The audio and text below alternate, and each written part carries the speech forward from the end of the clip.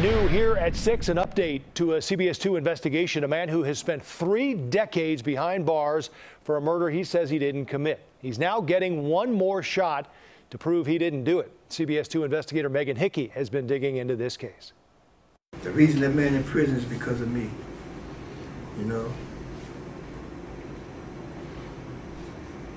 I know I came to court and lied in court, but I say this until I die. James Bannister had nothing to do with that case. That's the confession video obtained by the CBS 2 investigators last summer. With nothing to win or lose, co-defendant Michael Johnson said James Bannister is innocent. But Bannister has been in prison for the last 32 years, ever since he and 6 other men were charged in a November 1989 stray bullet shooting through the window of a building on the campus of the Illinois Institute of Technology.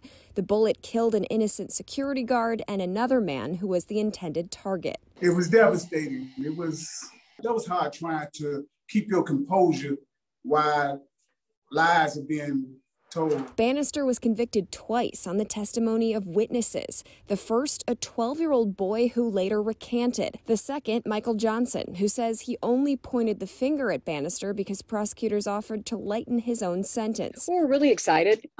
We raised quite a few arguments in the petition. On Monday, attorney Jennifer Blagg presented several different arguments for why Bannister is innocent and why his case should be re-examined. And today, a Cook County judge agreed to advance 3 of those claims and take a second look at the arguments during an evidentiary hearing. How big is this decision? Oh, it's a big decision. It's a fair decision. I've dealt with many cases where I should get a hearing and I don't get a hearing. So today's a big day. It's a big day for James, a big day for justice.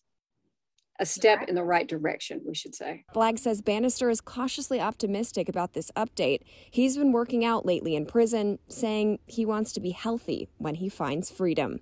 Megan Hickey for the CBS 2 investigators.